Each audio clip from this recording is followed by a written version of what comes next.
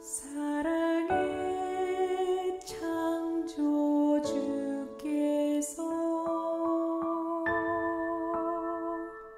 우리를 위하여 태초부터 복되게 하신 거룩한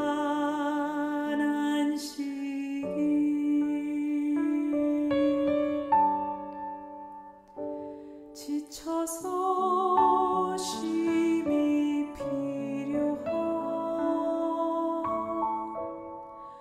우리 모두에게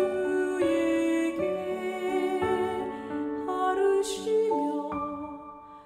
정을 나누는 제칠일 안식일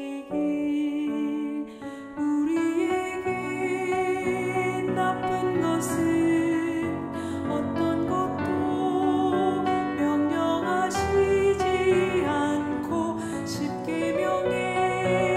모든 약속 우리를 자유케 하네.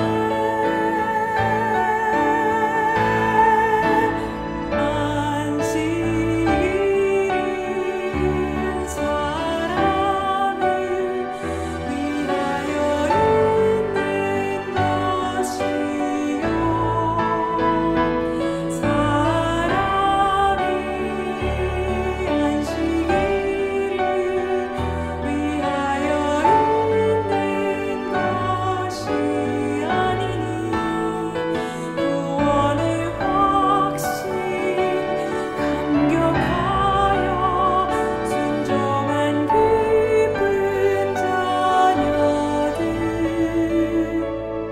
사람을